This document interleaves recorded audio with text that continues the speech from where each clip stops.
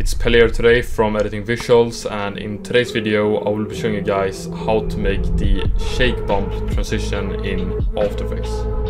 And before we start with the tutorial, I just wanted to let you guys know that we recently launched a new editing pack called the Color Glitch Pack, and you guys can save $10 by using the discount code Pelle. Let's get right into the tutorial now. So the first thing we're going to do is to import some clips to use for this effect here. As you guys can see, I have some clips here I'm going to be using, and after that you're going to be making a adjustment layer.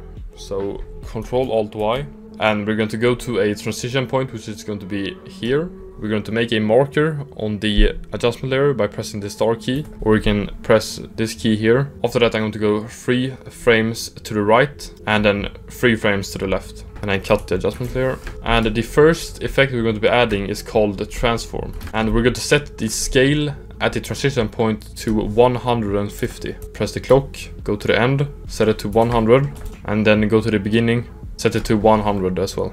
After that we're going to be opening up the adjustment layer, effects, transform, and here we're going to be marking the keyframes. Then you're going to press F9 and then open the graph, and here you're going to make a pretty sharp graph. So you're going to drag this one in like that, this one in like that as well, and then drag these two down to something like that. And this will make this kind of bump here, which looks very clean. After that we're going to be adding directional blur, and here we're going to drag up the blur length to 300 and click the clock at the transition point and go to the ending, set it to 0, and then go to the beginning, set it to 0 as well. And then you're going to open up directional blur here, mark the keyframes, press F9, open the graph. Here we're also gonna make a sharp graph, but not as sharp as before, so just do something like this, works well. Then you can go out and you guys can add the motion blur option here, so it becomes even smoother. And this is how the transition looks like in action.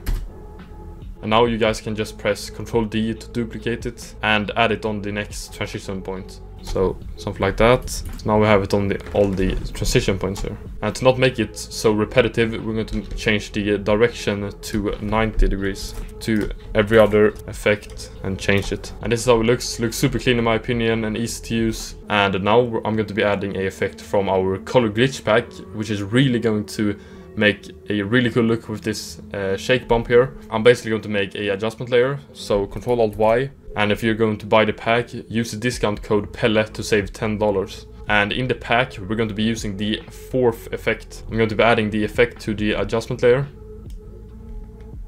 And this is how it's going to look now. It looks pretty cool, but I'm going to change the blending mode of the adjustment layer to overlay instead. Just like that, I changed the blending mode here to overlay.